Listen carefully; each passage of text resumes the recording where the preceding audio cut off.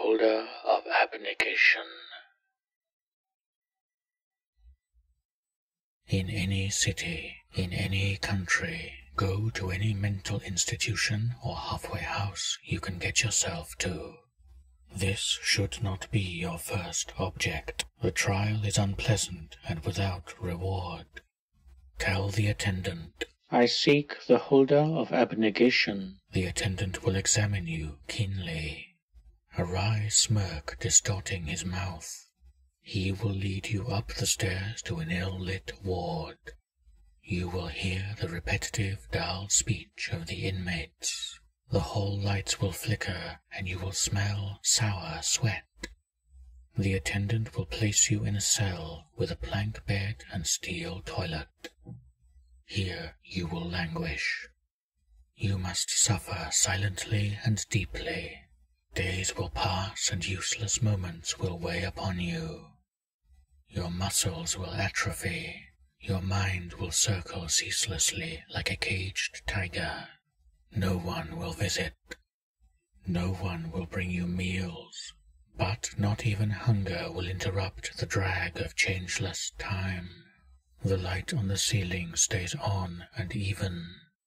Shadows are still. Your cell is silent. You will endure this for an immeasurable stretch of time. If you rage and scream for the attendant, he will come, with red teeth and a dull blade, shuffling in his boiler coat with a gait quite unfamiliar to humans. You do not want this to happen. Endure silently. You must sincerely neglect any hope of release. Some time long after you have resigned yourself to a hideous eternity, you will begin to experience a strange joy. Behind your eyes a light will open. Warmth and bliss will spill into your mind, and you will realize that the cell's existence was fragile and thin. You will step out of it as you once would have stepped out of the shower. You will see sunlight again, and the fact that you can run and laugh and talk will thrill you. You will be in a foreign city. The architecture is strange but pleasing. The people favor cozy, dark dwellings with heavy red tile roofs. Ceiling fans are everywhere inside, and the people of the city spend hours in amiable silence at cafes and bars. They are olive-skinned and delicately beautiful. When you are tired, you will, sometimes, out of the corner of your eye, see something unusual about their jaws, a distension that suggests the insectile. But you will rarely be tired. You will work there at a cafe, brewing fragrant coffee. There you will meet a lover. She has 2 children from a previous marriage, and she lives in an apartment filled with shells that she has collected. The children show a peculiar mix of solemnity and humor. After a few weeks, you no longer worry about whether you will bond with them. Days will blend together. The owner of the cafe sends you with his son in a truck to buy coffee beans. You spend the night in another city, near the port. The son gets drunk, and the next morning you see he has a black eye. It takes all day to get the coffee. At the port, the customs agent drawls and waves your papers around until the owner's son gives him a bribe. By the time you get back to the apartment, it is after midnight. The kitchen light is on, and the front door stands open.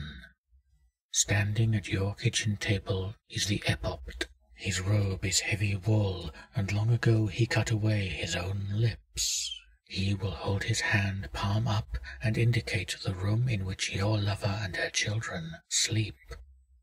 The epopt will pose a question to you. What must you renounce to stop them? You may answer, everything.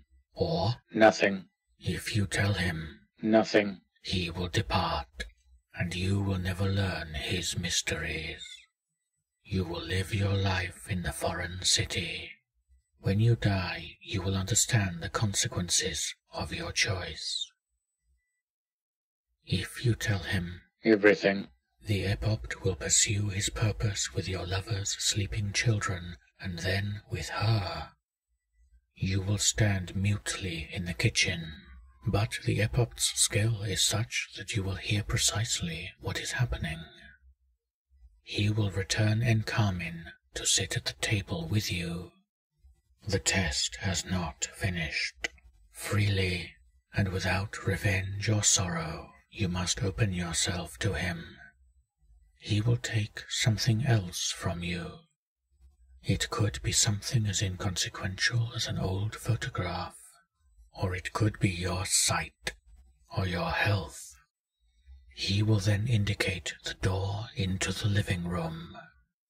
Shells stand atop the lintel, and you remember your lover replacing one that had fallen but not broken. Past the door is your old cell from the asylum, the plank bed exactly as you left it. You must return to the cell with a joyful heart. The epopt will decide how long you must stay there. You will remember a trip to the aquarium with your lover and her children.